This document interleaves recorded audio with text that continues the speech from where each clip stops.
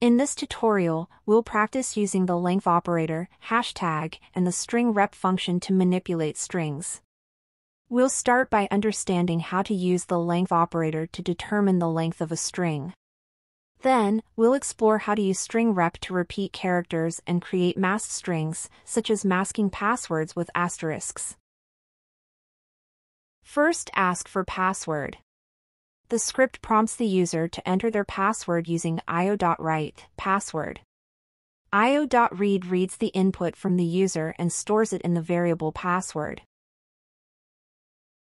Then we will calculate password length. The script calculates the length of the password using hashtag password and stores it in the variable password_length. In Lua, the hashtag symbol is called the length operator. It is used to obtain the length of a string or the number of elements in a table. Here's how it works. With strings, when applied to a string, hashtag returns the length of the string, which is the number of characters in the string.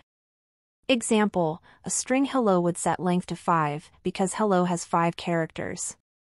With tables, when applied to a table, hashtag returns the number of elements in the sequence part of the table, the part with integer keys starting from 1.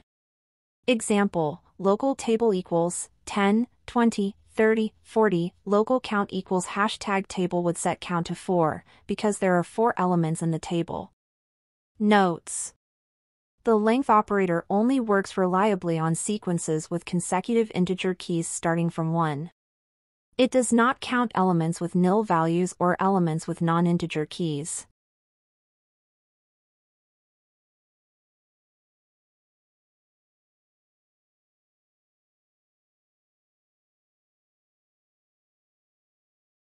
Next step, we will check password length. Using if and else if statements, the script checks if the password is too long, more than or equal to 10 characters, or too short, less than or equal to 4 characters. If the password is too long, it prints your password is too long.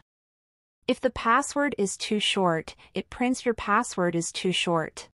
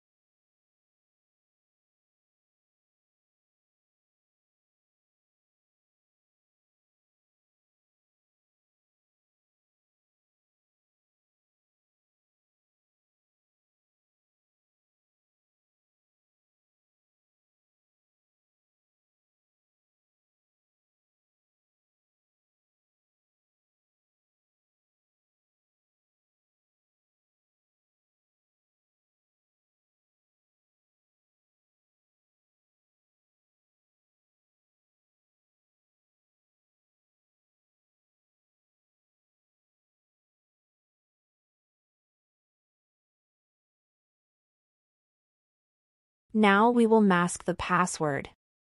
If the password is neither too long nor too short, it proceeds to mask the password with asterisks.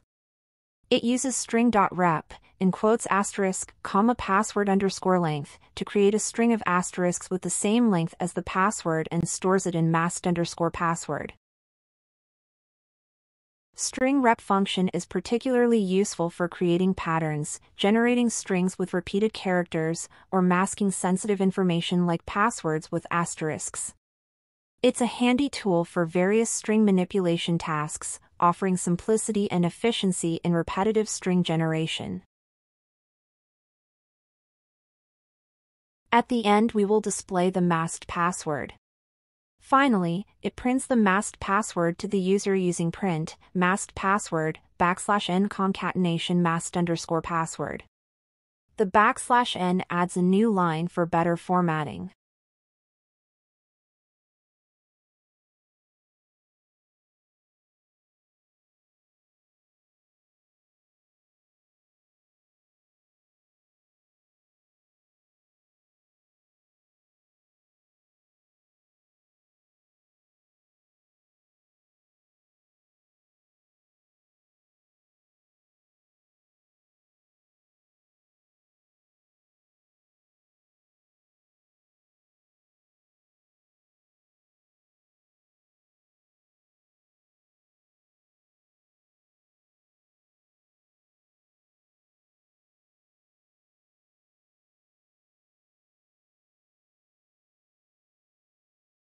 In conclusion, this tutorial covered the use of the length operator, hashtag, and the string.rep function in Lua.